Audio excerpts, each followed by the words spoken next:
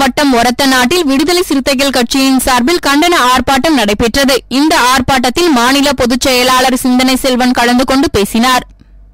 ஒரத்தநாடு அருகே இருக்கிற ஆம்பலாப்பட்டு தெற்கு குடிக்காடு பகுதியில் கடந்த புத்தாண்டு தினத்தில் ஒடுக்கப்பட்ட மக்கள் தரப்பில் நிகழ்ந்த ஒரு சாதாரண கொண்டாட்டத்தை ஒட்டி அதை பொறுத்து கொள்ள முடியாத சாதிய சக்திகள், சில உதிரி இளைஞர்கள் வன்முறையில் ஈடுபட்டிருக்கிறார்கள். அதன் காரணமாக இந்த கிராமமே சூறையாடப்பட்டிருக்கிறது.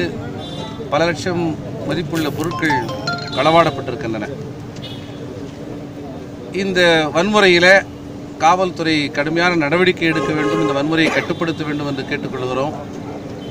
இந்த வன்முறை பரவாத வகையில் காவல்துறை எடுக்கிற முயற்சிகளுக்கு விடுதலை சிறுத்தைகளின் சார்பிலே அனைத்து விதமான ஒத்துழைப்பையும் தர நாங்கள் தயாராக இருக்கிறோம். அதே சமயத்தில் ஒரத்தநாடு பகுதியிலே தொடர்ச்சியாக இத்தகைய வன்முறைகள் நிகழ்ந்த வண்ணம் இருக்கின்றன. காவல்துறை தன்னுடைய முழு கவனத்தை செலுத்தி இந்த பகுதியை வன்கொடுமை பகுதியாக அறிவிப்பு செய்து அனைத்து விதமான வன்கொடுமைகளையும் களைவதற்கு முன்முயற்சி எடுக்க வேண்டும் என விடுதலை சிறுத்தைகளின் சார்பில் கேட்டுக்கொள்கிறோம். விடுதலை சிறுத்தைகள் கட்சியினர் பங்கேற்ற நிகழ்ச்சிகள் அனைத்தையும் பார்த்தோம்.